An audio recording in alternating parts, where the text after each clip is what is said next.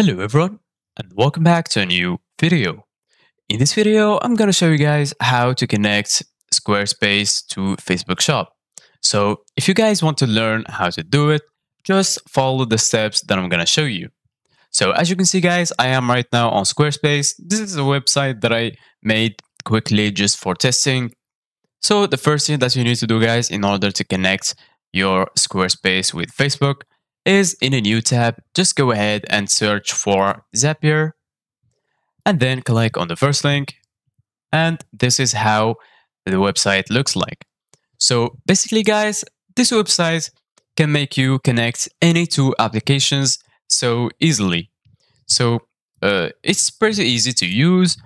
As you can see guys, there is two places that you need to fill. So you need to type the names of the applications in this place. So right here, I'm gonna search for Squarespace. Once you find it, just click on it and then go to the other place and search for Facebook.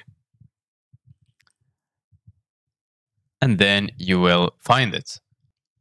So from here, you can connect it to Facebook lead ads, Facebook pages, and Facebook conversions. For example, I'm gonna choose Facebook lead ads. And here you need to select a trigger, new form submission, and lastly, if there is an action, you can select the action from here.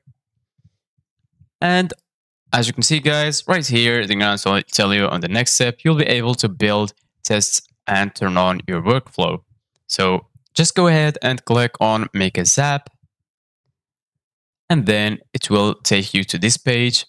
So the last step that you need to do, guys, is to sign in to both websites. So from here, as you can see, guys, I am already signed in to Squarespace. If you click here, they're going to ask you to sign in to your account. Once you sign in, then you're good to go.